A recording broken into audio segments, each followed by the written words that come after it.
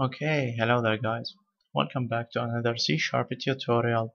In this video we are gonna have a look at data grid views and see how we can connect these or bind them into data tables. So we have this C# project. It contains a database here. It's called database 1 that contains a data table, that contains a table. It's called users, and it stores user ID, username, and user age, as you can see here. Next, I created the data set that you see here. It's called database1 data set. Okay, and I didn't modify anything. It's as simple as that. Now, the thing that the wizard or the designer creates for you when you drag and drop things here. Let me drag and drop this one here. Okay, you are used to seeing this, right? This is called a data grid view, right? This is called a binding navigator, and this is our data set. This is our binding source, table of data, etc., etc. So what if you don't want the designer to create these for you? Instead, you want to create them manually. Okay, so I'm gonna delete these and this one as well. Let me go to the load event. Let me remove these. Yeah. Okay, and now let me go back to the form. Oops, I might need to build this one, right? Build. Okay, let me remove this line of code and go back to the form. Okay, so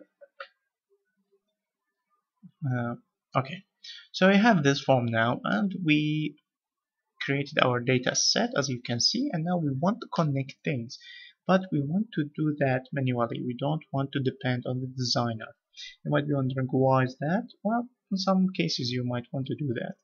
I'm not sure, because I don't depend on the designer much. I usually do almost everything via code. Okay, so what do you need to do?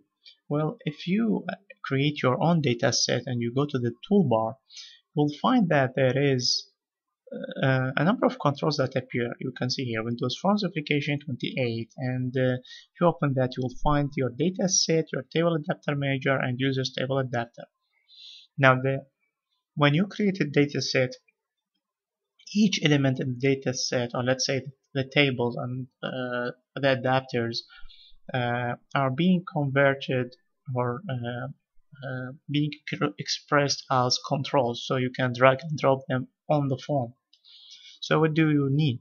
Well, obviously you need to load information from the database, so you will need a table adapter. Because of that, we are going to drag and drop a table adapter for users.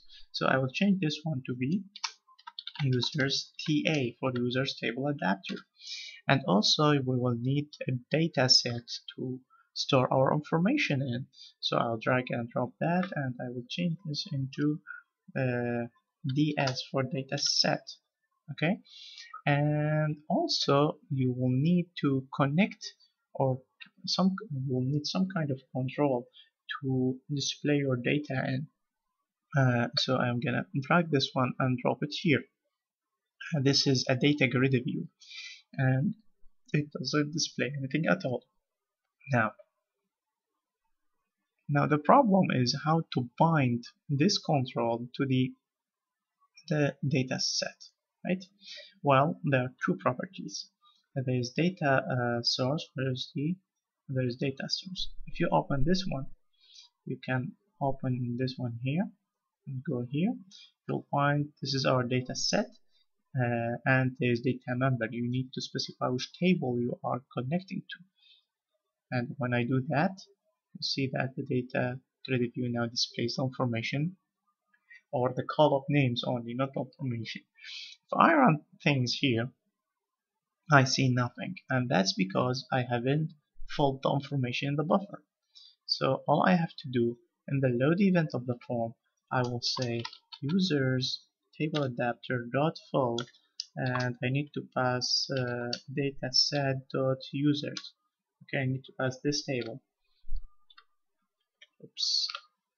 And now I will give give it a run, and you see the information here. Everything looks okay. I hope this is very straight for you guys. Anyway, so what I did here in order to connect this one or this DataGridView to our data set is what is changing the data source property and data number. Okay, so what if you want to, for example, let me put a button here. I will call this save changes. If I remember correctly, I need a binding source in order for this to work, but anyway, I am gonna say here users table adapter dot update, and I will need to pass ds dot users dot users. Okay, so let me start this, and okay, something like that. Save changes. Okay, I think this one works, I'm not sure, but anyway, to make sure that it worked, I might need to load the information again from the database. So this one's loading the information, so we are updating things here, and yeah, so let's see 2233, and I click this one. Okay, and it works. So it's very straightforward. When you change the information and you call the update method passing the data table, the database will get updated accordingly. Now, if you think about it, or if you remember our previous programs, uh, the designer created many controls for us, not only use these three. Well, the reason that the designer adds few other features for us. Okay, so what am I gonna do? I'm gonna leave this one here. I won't delete it, and create another data grid view and add some other controls. So now I will go to a control called binding navigator, and I will drop it here. Sorry, first the binding source, this one, and then the binding navigator. Okay, and I will change this to BN for sure. Now, the binding navigator, if you look here, it adds to you a number of buttons. Okay, and these buttons allow you to move between the controls. Okay, it might not make much sense in the data grid control, but if you are viewing the information as details, you will definitely need a binding navigator. Okay, and the binding navigator, in order for it to work, it needs a binding source, and the binding source is connecting to the dataset. So what we need to do next is to connect the binding source to our table. So you will go to its properties, you will find a data source. Okay, open that, and you will find sorry, the data member here. Okay, and next we will get to this one, to the binding navigator, and there's a property called binding source. Yeah, it's here.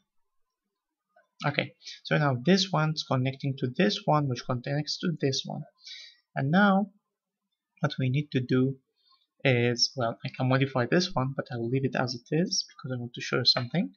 Instead, I will drag another data grid view, okay, and I will change its binding source to this one. This is our binding source, sorry. Okay, and you see that I didn't have to specify the data member. Why? Because the binding source already knows which table I'm connecting to. If you see the data source and data member for the previous one, you see it's connecting to a data set and users, but this one's connecting only to the binding source, and the binding source has the details, which is data set and users table, right? Okay, so now let's see what kind of behavior we had now. This one, remember, is connecting to the binding navigator to the binding source and binding navigator. This one's connecting to the data set directly. So let's see that. Okay, so I'm gonna change this. Check this out. All right, you see now I can navigate here, and the current record changes. Right, the current record is changing without a problem.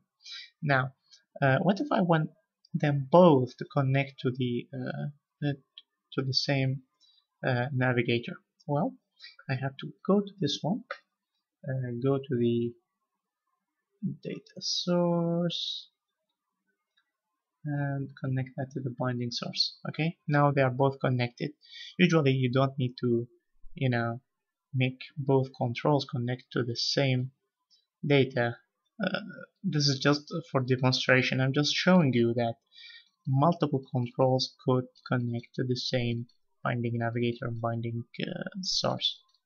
Okay, so if you look at this, now we used the same set of controls, right?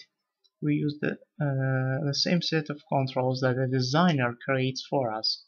Okay, the minimum requirement for us to connect our control to a data table is a table adapter for loading information, and a data set for storing that information, and the control itself. And all we have to do, as you have seen, is just specifying the data source and the data number. Now, if you want to add extra features like navigating, for example, and moving through records, you will need extra things like binding source, okay, and binding navigator. And your control needs to connect to the binding source in order for the navigator to work. Okay, and I think that will be all for today. I just wanted to show you how you can bind one of the controls, in this case the DataGridView, to your data. Okay. In the next video, we will have a look at other controls, like, for example, text boxes, and we can see later on how we can display details information. The method is not that different. Usually you will always see the same thing again and again, which is binding source and data member, and you specify these two, and your control knows how to connect to them. It's that easy. Okay, I hope you'll find this useful. Thank you for watching, and have a nice day. Bye bye.